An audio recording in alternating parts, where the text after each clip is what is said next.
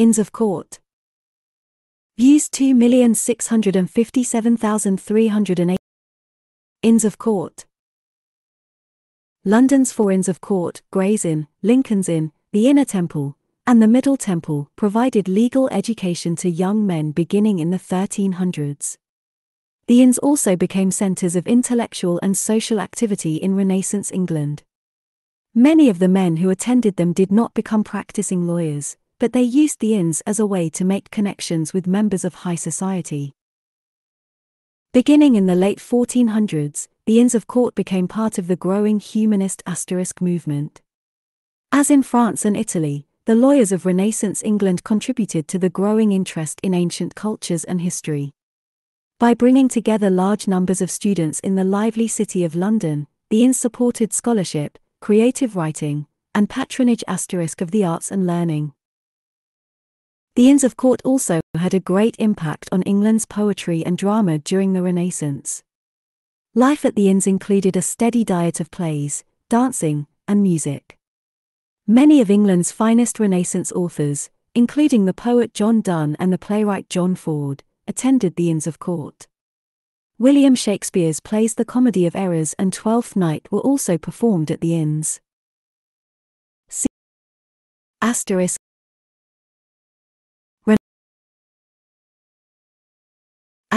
Patronage.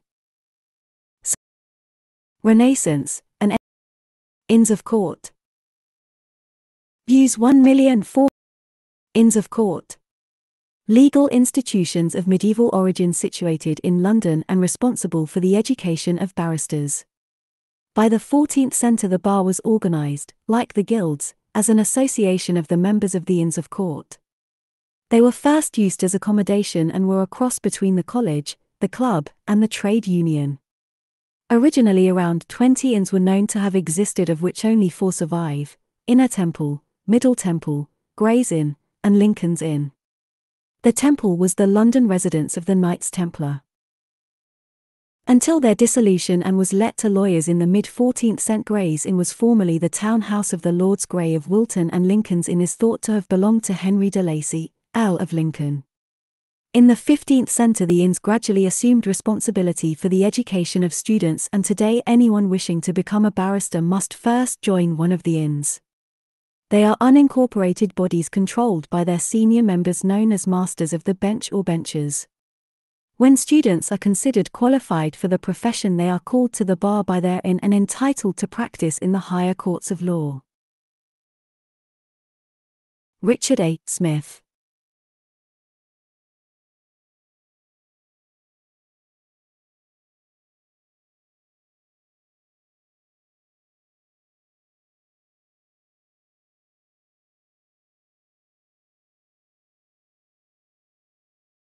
Smith.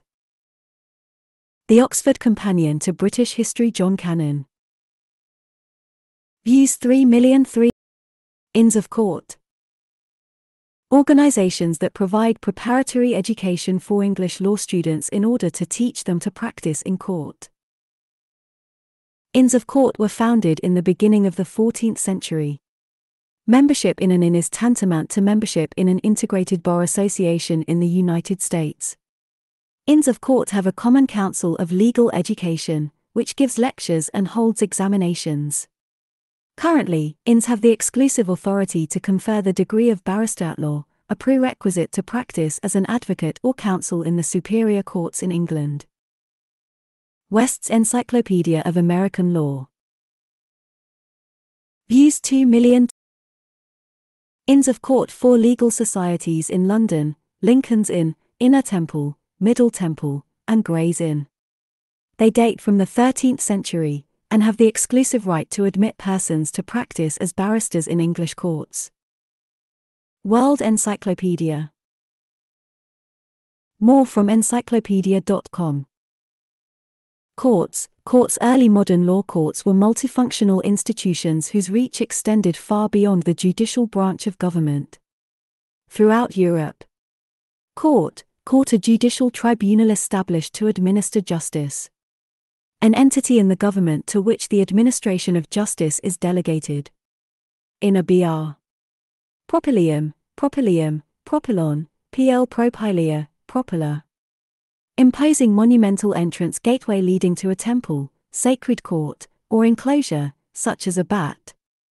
Ecclesiastical courts. Ecclesiastical courts have existed alongside secular courts from the Norman conquest onwards, though their activities were much diminished after the Court of Arches. Arches. Court of the Court of Arches is the ecclesiastical court of appeal for the ecclesiastical province of Canterbury. From as early as the end of Temple, Texas. Temple. Our word temple comes from the Latin templum, meaning any space demarcated as sacred, even a part of the sky. A temple is the place for housing